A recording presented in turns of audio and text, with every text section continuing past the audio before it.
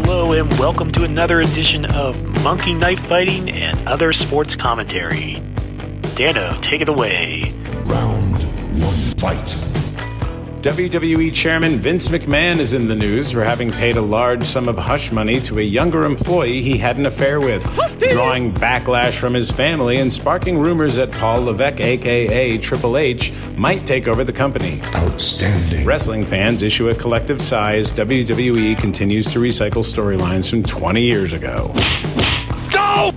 Steph Curry, great week. One of the all-time greats for sure now. I think he might even have passed Kobe. Though he'll never catch up to the Mamba in many key areas such as sexual assault charges and, getting killed in a horrific crash just to avoid LA traffic. Fatality. It's 2022 and Tony La Russa is managing the White Sox into the ground when he can find time between DUIs. Nobody's quite sure why baseball can attract younger fans. Fatality. Ben Simmons.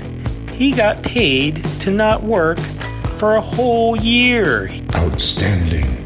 He's our patron saint. Excellent. Tom Brady is set to work as a Fox Sports analyst following retirement and a software update to make him more charming than Peyton Manning. Chicken parm, you taste so good. I'm being told that the flyers were sold to one of those shady crypto sites and now no longer exist. Feels like an improvement to me. John Tortorella is the new Flyers head coach, giving the fans more of what they want. First-round playoff exits and press room stabbings. Go! The Phillies went on a 9-game winning streak after firing manager Joe Girardi. Listen here, always tell your boss to suck it. Outstanding. A YouTuber posing as Klay Thompson made it past security to the court during the NBA playoffs. Someone posing as James Harden also did this 12 times. Yeah, if Ben Simmons is our patron saint, James Harden is our cruel reality. We're trying, but not really. The 2022 World Cup is happening in the fall. It's in Philadelphia. Because FIFA loves oil money and forced labor.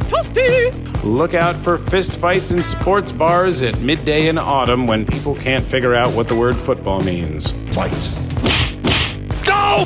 Jalen Reagor. He's Nelson Algahor with a Fox attitude.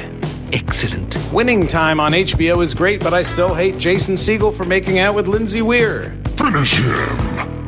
Good night and give your balls a tug.